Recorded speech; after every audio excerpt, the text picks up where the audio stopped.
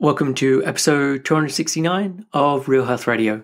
You can find the show notes and the links talked about as part of this episode at 7, so the word all spelled out, SEVEN health.com/269. Hey everyone, welcome back to another episode of Real Health Radio. I'm your host, Chris Sandel. I'm a nutritionist and a coach, and I can help you to fully recover from disordered eating or an eating disorder so that your days are no longer governed by fear and anxiety, and instead you can live a meaningful life that is in alignment with your values. And before I get started with today's episode, I just want to mention that I'm currently taking on clients, and at the time of recording this intro, I have just one spot left. So client work is the core of my business and is the thing I actually enjoy the most. And after working with clients for 15 years, I feel confident in saying I'm very good at what I do. So if you want to get unstuck and reach a place of full recovery, then I would love to help. You can head over to 7-health.com/help. And there you can read about how I work with clients and apply for a free recovery strategy call. And the address again is 7-health.com/help, and I'll put a link to that in the show notes. So on to today's show. This week it is a guest interview, and my guest today is Naureen Hunani. So Naureen is the founder of RDs for Neurodiversity and a neurodivergent registered dietitian with 18 years of experience. In her private practice, she treats children and families struggling with a variety of feeding challenges through a trauma-informed, weight-inclusive and anti-oppressive approach. She has extensive experience working with neurodivergent people and has the privilege of sharing her knowledge and expertise at national and international conferences. She also had the honor of developing courses and training for healthcare professionals, teachers, and therapists. So I discovered Naureen and RDs for Neurodiversity last year. Laura Thomas, the host of the former Don't Salt My Game podcast, has a new podcast called Can I Have Another Snack? And Naureen was one of the guests on that show.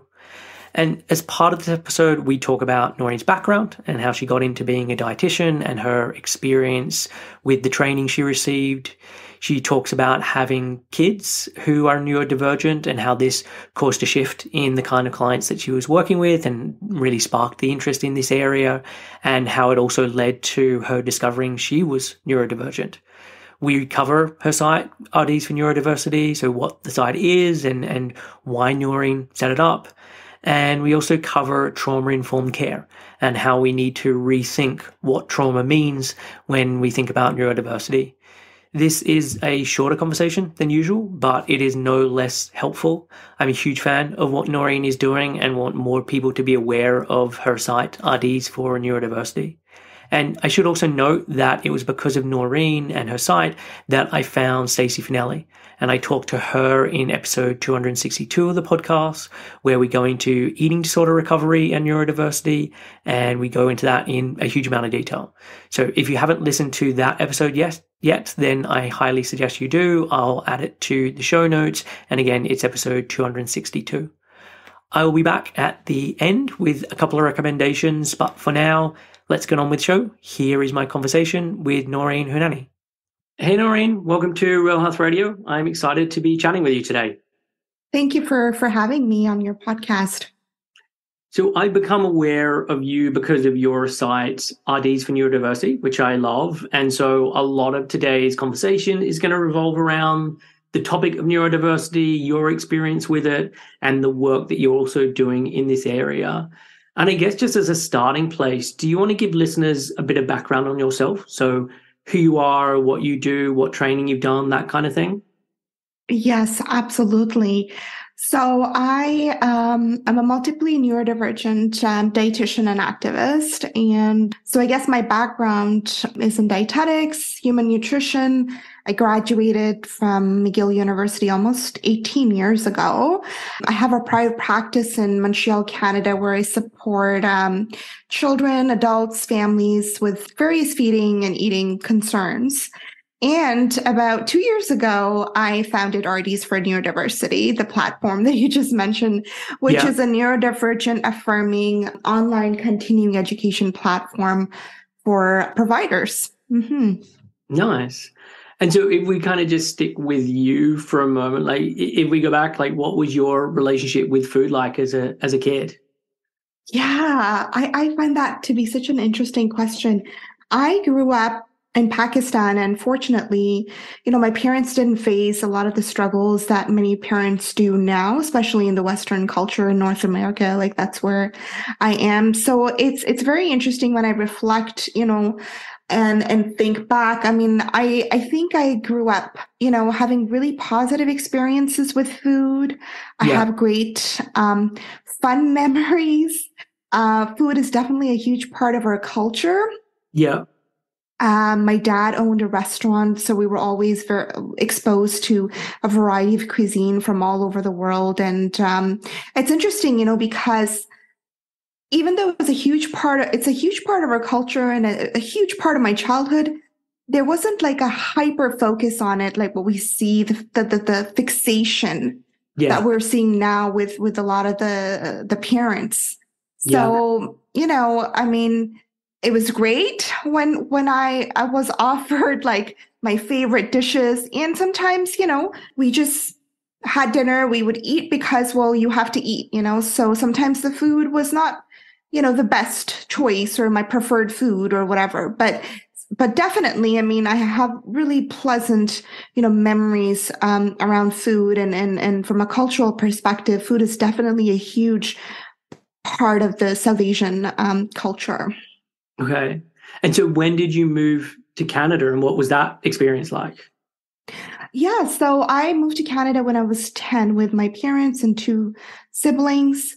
And that was a very interesting experience. And I think a lot of, I guess my relationship with food like did start to change as, went to school here, Yeah. college, university, because obviously you see that, well, there are certain types of foods that are kind of valued here and certain types of eating. I remember like, in university, a lot of the lectures, like there was no representation, BIPOC representation, really. The majority of my teachers didn't, well, none of them really looked like me. So, and on top of it, a lot of the cultural foods are demonized and pathologized in the Western culture, labeled as, unhealthy or refined, or so that was a very interesting experience because I didn't know how much that negatively impacted my relationship with food until much later on, because I was just trying to, comply and fit in and learn. I mean, I love to learn new knowledge. And yeah, so as I reflect back, I feel like a lot of this, the questioning, around, well, am I eating the right food, really started to happen during university for me. Okay. And were you ever putting your hand up and disagreeing with anything that was being said, or that's just not your personality type, and so you were just like whatever the lecturer said about your foods was kind of, you just took their point of view?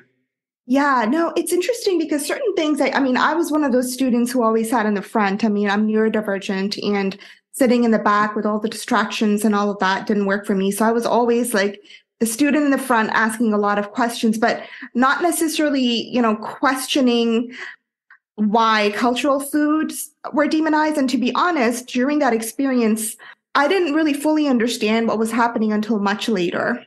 Yeah. Right? Because the Eurocentric diet is something that's put on the pedestal here in North America. Like, this is how you should be eating.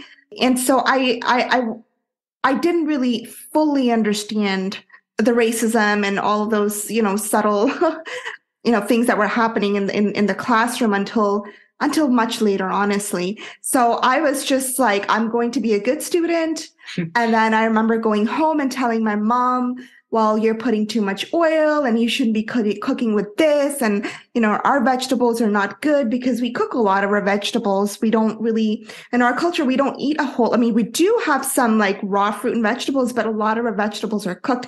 And I just remember just kind of learning a lot of this information and going back home and just telling my mom and kind of starting to police her a little bit, like, you need to be, healthier and whatnot. So yeah, I mean, I'm so glad that, over the years I was able to process what happened and how, problematic the system is and how we're taught, here, especially in North America. Yeah. Yeah. And even like when I reflect on my nutrition education, like everything was like 1 week, okay, milk's bad. And then the next week, this thing's bad. And so just there was so much chopping and changing of things until much later on when I had a much broader view of everything. But I do just remember how much the education would start to impact on my beliefs, because they're trying to teach you new ideas that are now quite questionable. Absolutely. And, as much as like, I mean, my program was a Bachelor of Science, and, a lot of us went into it because we're passionate about science and health. But like, critical thinking is not something that's encouraged. It really is about compliance and prescriptive approaches. So you're not necessarily encouraged to question anything, right? Yeah. And so, like, I know for myself, like as a neurodivergent person, like it is not safe for me to start questioning, even in an environment where, we are not supposed to ask questions, right? Yep. So I think that's an environment that we need to cultivate, but that's not something that's cultivated in school, where it's really all about compliance and, very like authoritative, like it's about, the power dynamics, even, when it comes to student teacher and how that shows up. It's, it can be a scary place. Yeah. So, so many of us, there were quite a few actually BIPOC students, because there are a lot of international students that are very attracted to McGill. And, none of us really questioned anything really until much later. Yeah. And so what area did you want to go into? So when you were first starting as a dietitian, what was the specialty that you wanted to work in?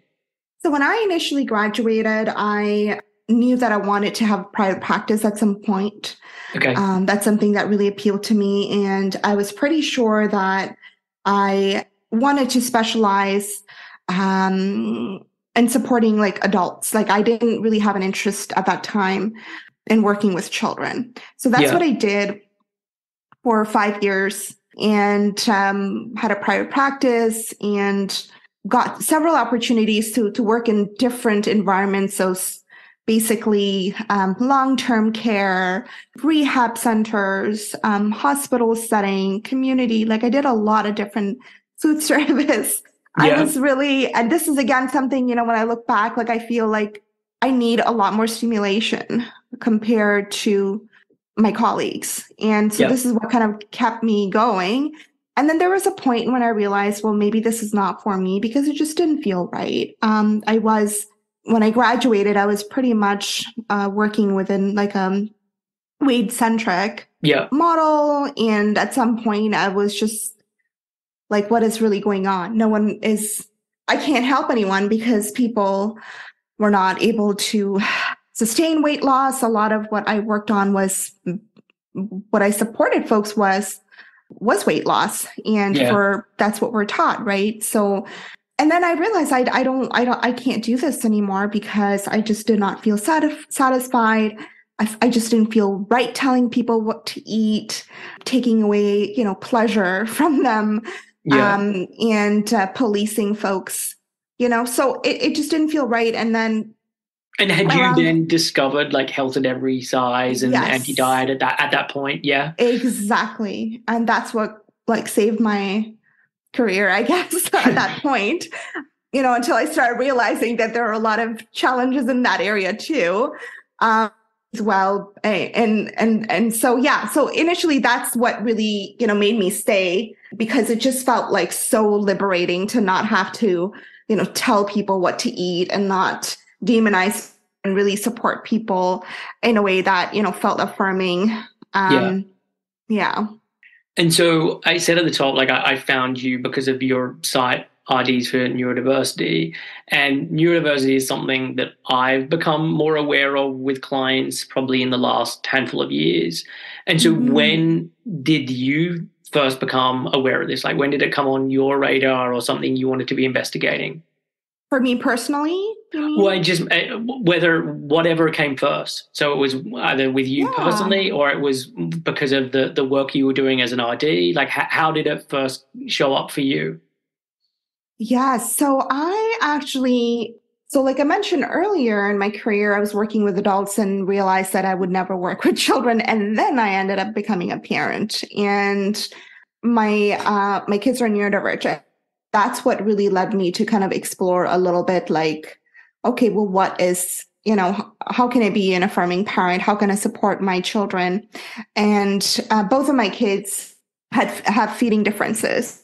And initially feeding was difficult. And when I had questions and I looked for support, like no one could really support me in a way that felt good.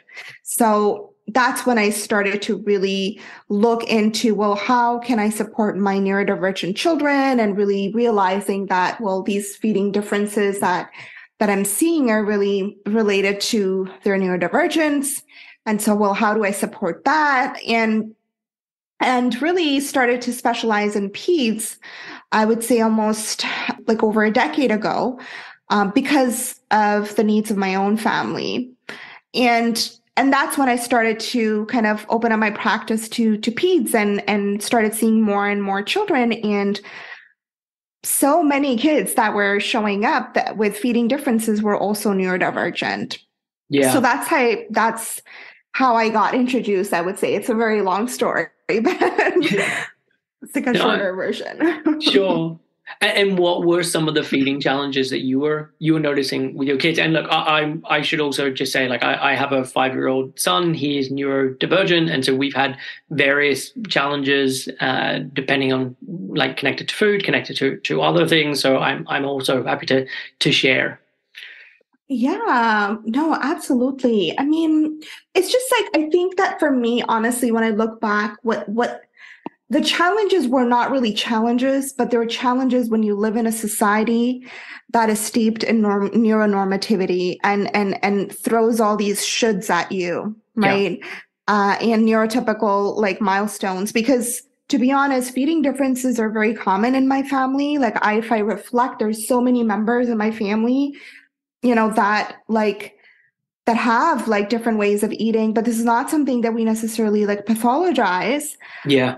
But when you're given like this guide, like this is how it should be, and like by 12 months, your child should be able to eat like the rest of the family, and they should be able to eat a variety of textures. Like when we start throwing shoulds at people, it is really paralyzing, and it like disconnects people from their like own like intuition. Yeah. And this is what like, in my opinion, like the medical industrial complex thrives on. Yeah. And, these challenges, right? Like were only challenges because of the environment I was raising my children. Yeah. In, right. And as soon as I started to like, okay, adjust the environment and also kind of understand, well, it's okay if children develop differently. It's okay if they can't eat like a whole lot of textures. There's certain foods my kids, like, it just takes them a really long time to chew, and that's related to like their oral motor differences and oral motor planning needs. And like, no, they don't have to eat like raw carrots if it takes them 10 hours to chew them, so it's things like that I started to kind of challenge. And really, growing up, like I was always encouraged by my father to think critically, and the education system took that away from me for a little bit. But I was able to kind of gain that back because I had to be an advocate for my kids. So, all that wisdom was there. It was just muted for a bit because, I had to survive the education system. But then I started to listen again to my own voice. And that really helped me advocate for my kids and my clients as well. Nice.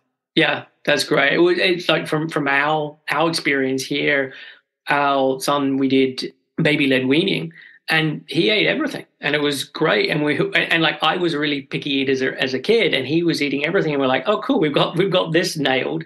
And then at about 2.5, everything just changed. And we had quite a long stretch of everything being very, very beige. And even now, there's a lot of limits on what will be eaten. I know you had a great post recently on your Instagram about like something to do with like making separate meals for the family, and actually that's an okay thing. And that's often what has to happen here, that we will make something different for him because that's just what has to happen for him to eat, because he has limited stuff that he'll eat. And I feel very grateful that I went into this with a good relationship with food myself, that my wife has a good relationship with food. We already knew about Ellen Satter's division of responsibility, and also just not getting neurotic about the nutrition side of everything, and just being able to take a bigger picture approach of like, it's more important that we have a healthy relationship with him than getting him to eat particular foods. Absolutely. Absolutely. And yes, it's, like the idea that feeding has to look a certain way for all families, it just doesn't work for a lot of neurodivergent families. And, the important thing is really prioritizing, the feeding relationship and safety. Absolutely. Yeah. And am I correct in thinking as well that it was through like looking at your children's neurodivergence that you discovered your own neurodiversity? Yes, but it took me a while. Okay. So can you talk about that experience? Yes, absolutely. It's so interesting because, I'm a neurodivergent person. I was born this way. This is how I've been my whole life. But, when we talk about neurodivergence and we talk about like specifically like, autism, ADHD, learning disability, right? Like there are certain like profiles that were shown, like this is how it should look like, or this is what it looks like. And a lot of the studies also, are done on young boys. So women and neurodivergence, this is something that hasn't been explored until very, very recently.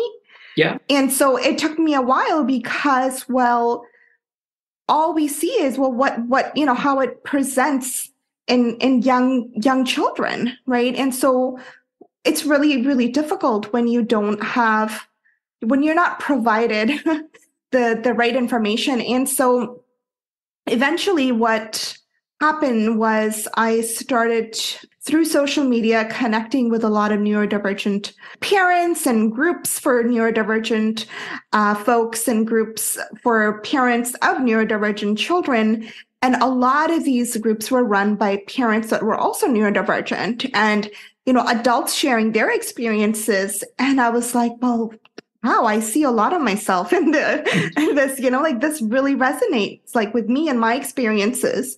So eventually, yes, I did, started to question and really, again, it took some time to get there because you just don't have a lot of resources, and not many professionals even, specialize in assessing adults.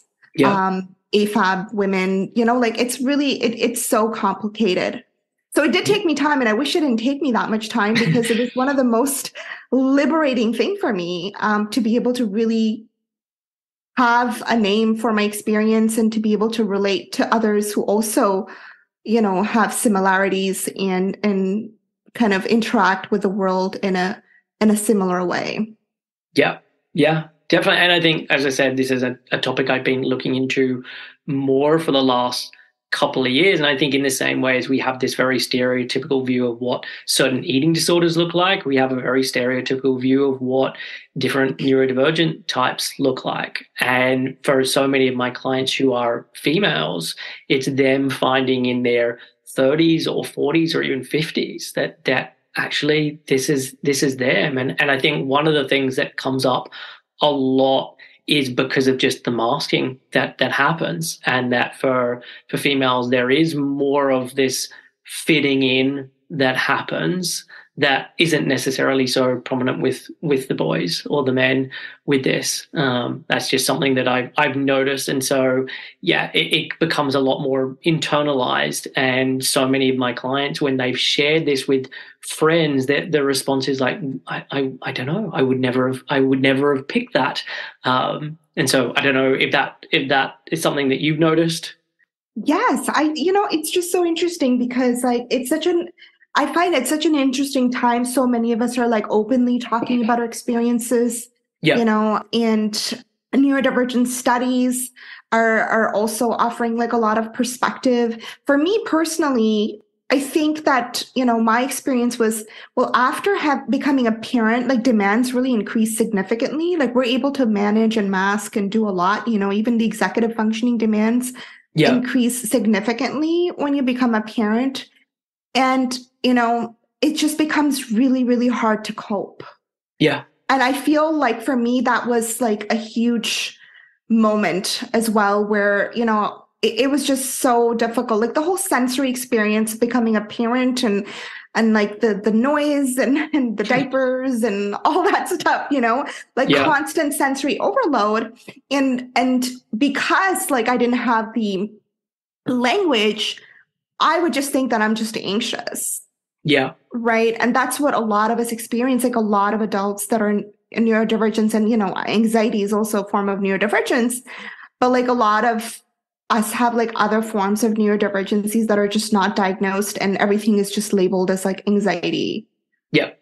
Yeah, no, I would definitely agree with that. With a lot of clients, it's just been this kind of blanket term of anxiety, and then when we start to really understand the different sensitivities, etc., then there's a lot more color to this than just anxiety.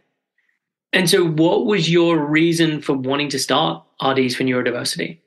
So the reason why I started RDs for Neurodiversity was, as I started doing this work, I mean, I'm located in Canada, but like people from like all over started to to approach me because of, what I had to say was so different, right? Yeah. And there was openness, thankfully, which, allowed me to speak on several platforms and share, a lot of what I experienced and my model. And so eventually I realized that there's a huge need to have a platform, a space where people can access weight inclusive and neurodiversity affirming courses and resources.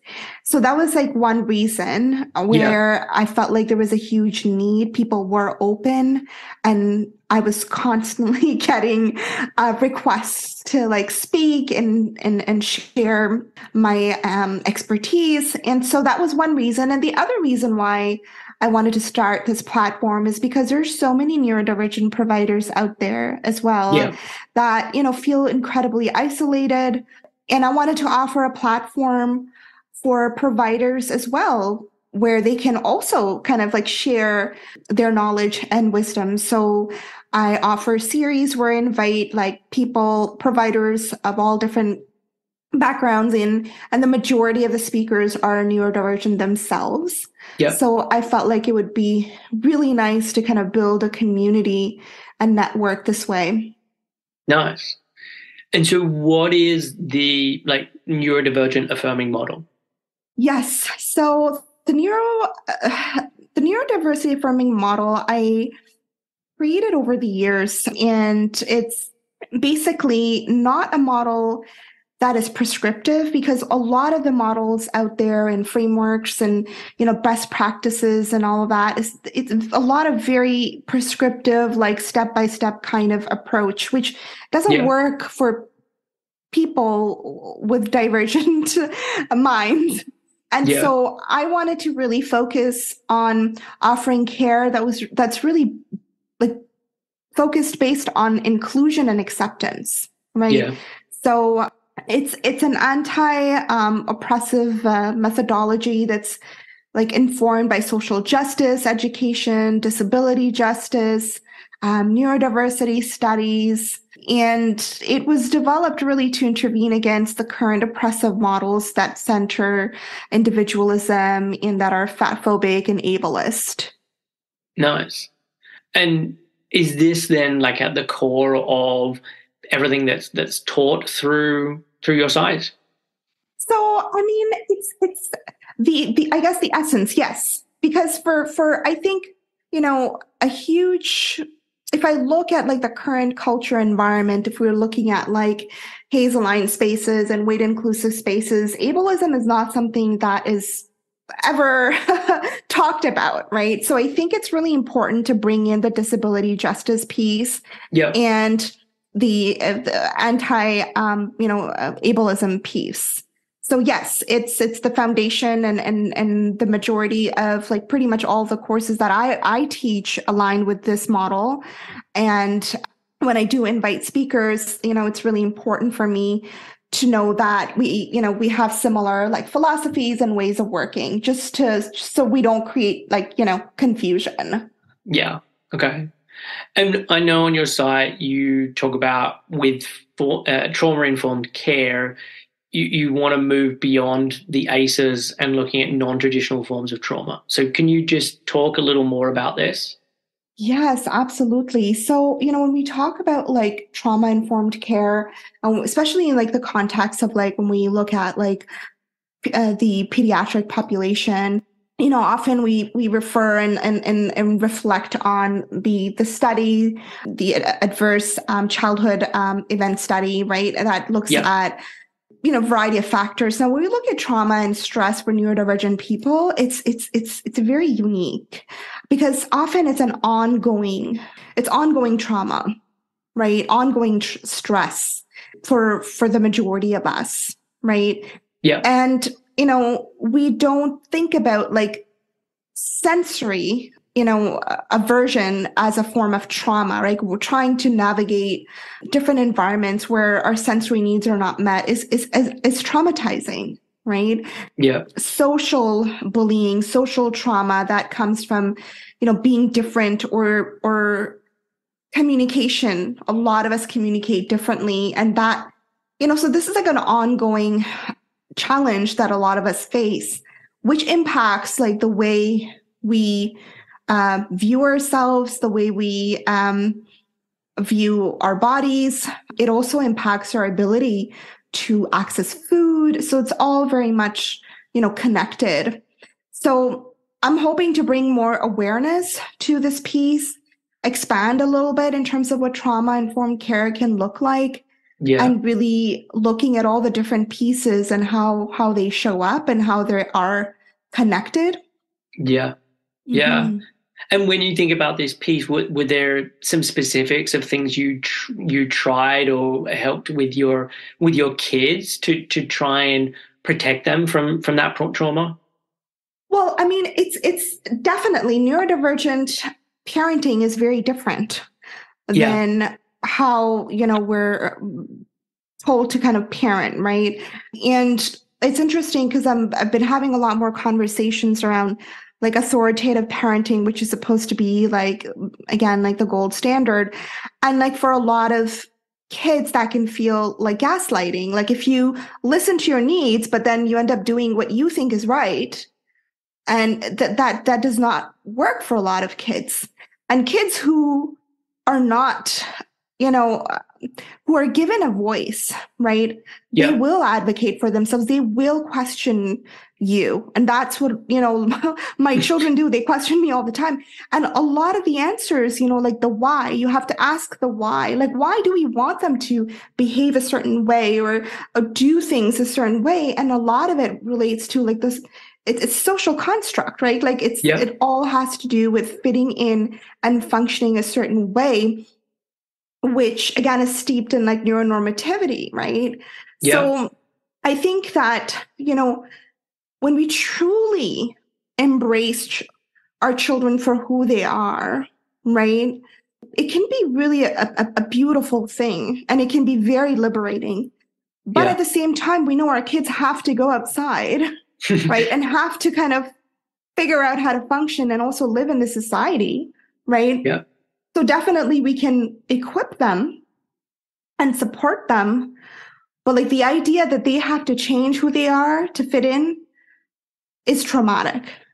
Yeah. But that's what a lot of the neurodivergent adults are dealing with, right? It's just the unmasking and trying to figure out, well, who are we really? We have been trained to function a certain way that's not working for us, right? Yeah. So how can we, find that authenticity and be more like authentic? Yeah. Yeah, no, this is a question I'm constantly asking myself as a parent, because it's that trying to figure out, okay, when is some level of push useful, because that's then turns into, okay, I figured out I could do this difficult thing and I'm really grateful for that, versus actually this is just too much and this is not helpful and this is creating overwhelm and stress. And I mean, like with our son Ramsey, at this point we're home educating. I don't know if that will be forever, but at this point, him going to a school and sitting in a classroom would be incredibly traumatizing for him. And I don't know, he wouldn't be able to do that. And so we've made the decision at this point to do home education, and I feel very privileged to be able to do that. But it's just one of the many things that I think about as a parent, of like, how do I create the right kind of environment that does then allow him to be the best adult that he's then going to be able to be, and to have the experiences that really allow him to be that person. Yes. And that is what I find so beautiful. I think that, parents taking control and really making decisions that are, right for their families, for their children, is such a powerful thing. I think this is how we're going to change our culture. This is how we're going to embrace neurodivergent culture, right? Yeah. So many parents choose to homeschool and school because they see what's happening, and a lot of our children just cannot survive in these environments. So yeah, definitely, I think it's great that you're able to do this. Yeah. And something that was never on my radar. Like, I never even considered this. It just wasn't even something that I thought about when I was growing up, because it wasn't something I needed, but it just is so apparent that is the right way for us to be dealing with this at this point. Yeah. And can you talk about the neurodivergent nest, which I know is part of your site?